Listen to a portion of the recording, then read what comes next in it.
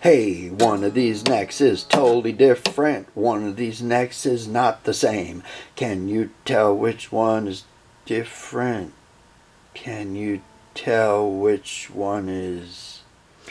Alright guys, this is another episode about matchbooks, and we will put the Bob Log guitar aside and focus on the guitar we're working on right now, which will effectually become known as the Texas Junkpile. It's an old arch top that I rescued out of somewhere. But anyway, let's focus on the neck area and matchbooks. Historically, there are two kinds of matchbooks, or widths of matchbooks: the 20 strike and the episode matchbook.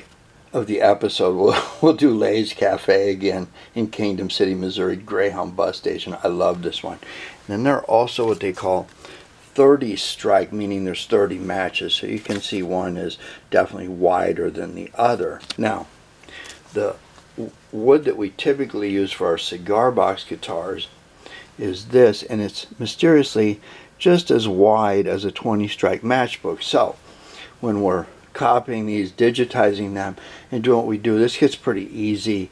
I've given you several episodes about matchbooks, and I'll give you one. Where's the corner? It'll be up there. I'm standing at a different angle. I'll give you a link to an episode, or at least a playlist right up there.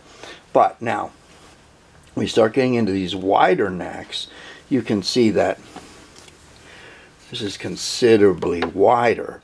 So in fact, they're so wide that even the 30 strike book doesn't do what we need it to do down at the widest part of the neck.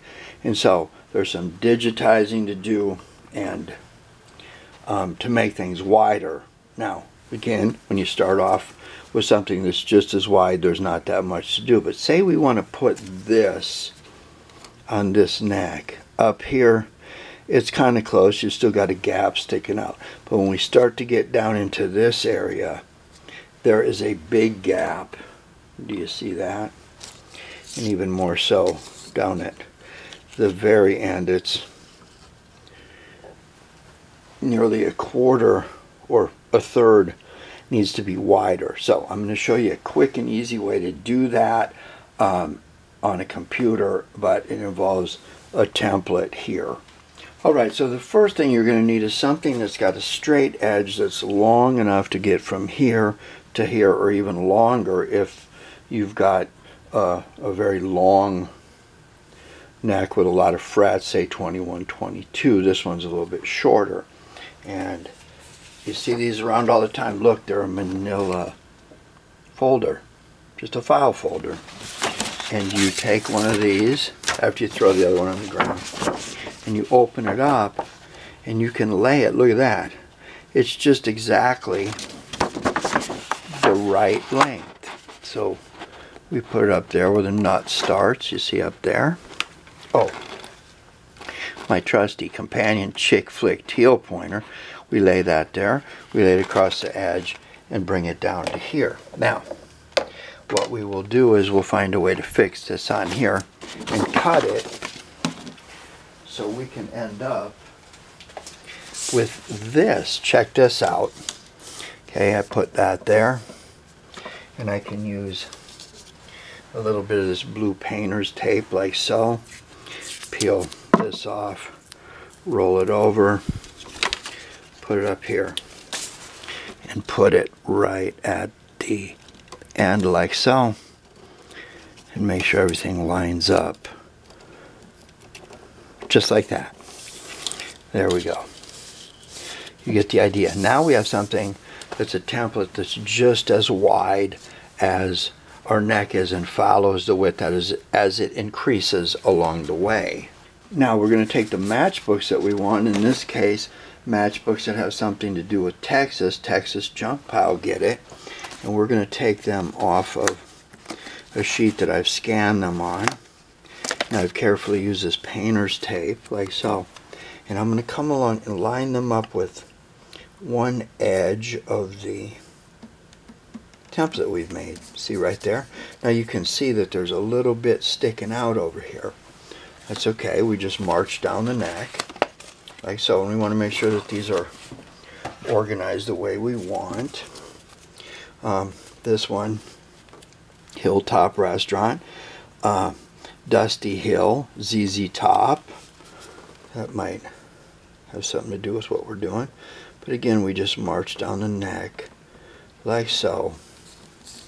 And you'll notice that now on this one there's more of this sticking out. That's okay. Here's my next one. Got a nice oil well cementing casing company. I'm going to put that right there, butted up against that one. Again, this one points that way, so when you're playing the guitar, it will flip up. People will see that.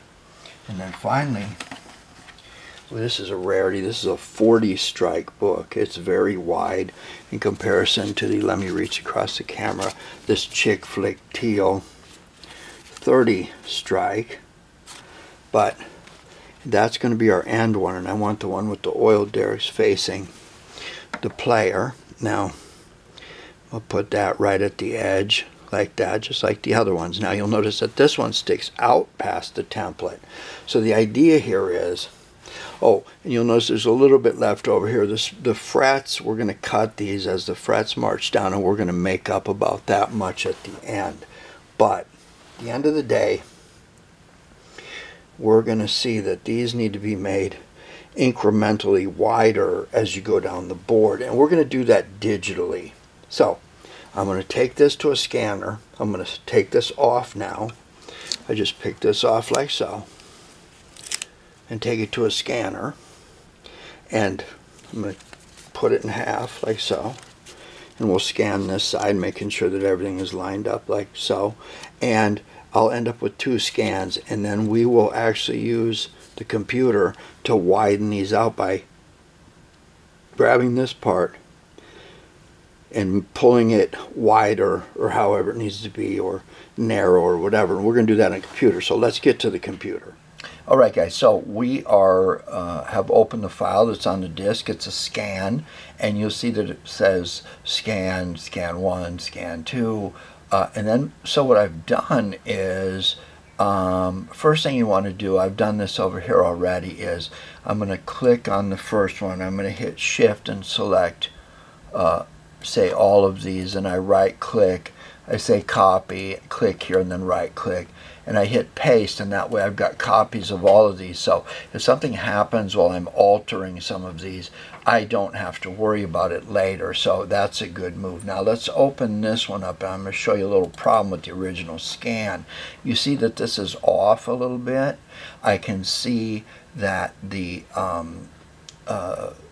folder that I cut is sticking out here, and that's what I want. But this is crooked, so I want to straighten this out, and I can do that digitally and not rescan. So I'm going to open this up. I'm going to use Microsoft Office. There we go, and I'm going to hit picture, and I'm going to say rotate and flip, and then I can do it by degree instead of doing flipping 45 at a time.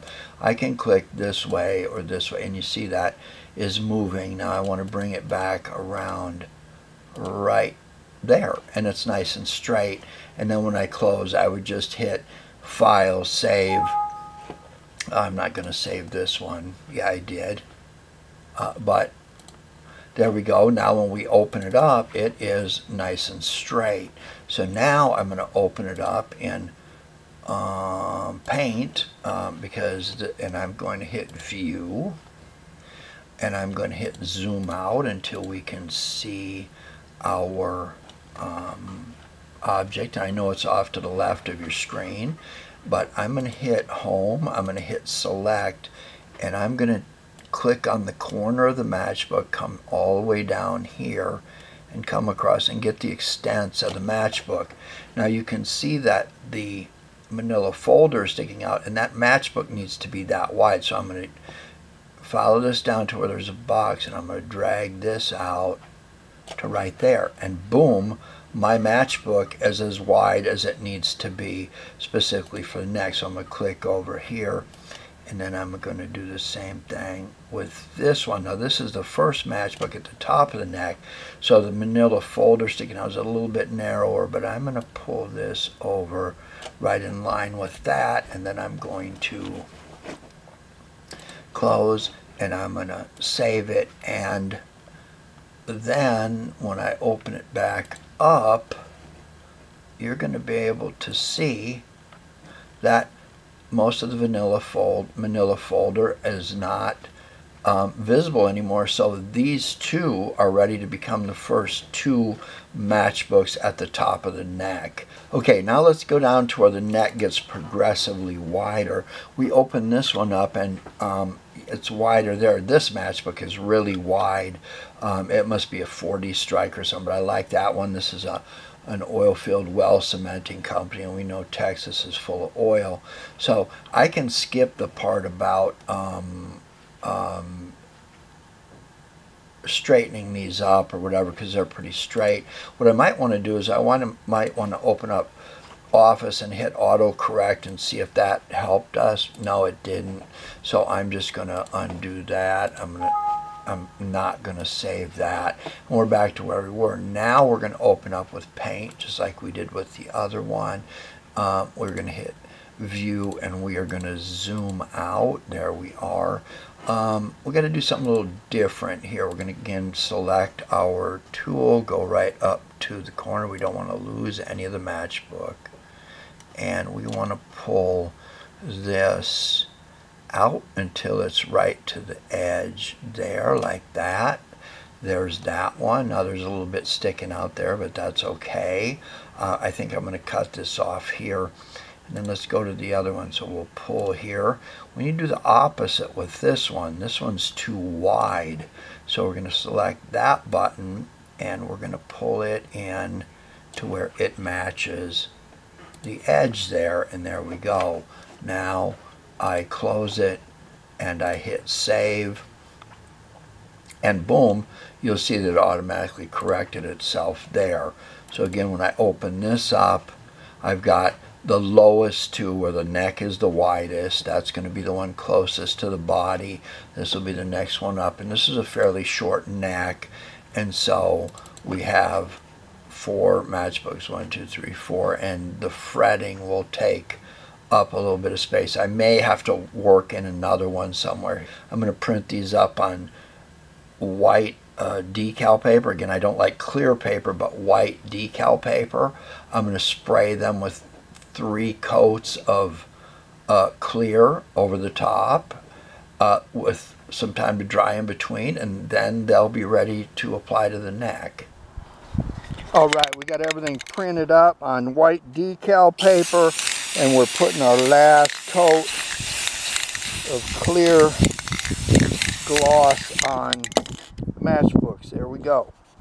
All right, let's recap. We took a set of matchbooks, 20 strikes, 140 strike, put them on a template we made out of a manila folder, and then digitally widen them or unwiden them depending on what we needed, until we ended up with something we could scan, and then we turned those into this. Now you'll notice this one's the narrowest, wider, wider, wider, widest going down the neck. It's that simple. Now we're going to see these show up when we reveal the guitar, the 6-string Texas Junkpile. So to close this out, don't forget to give me a like.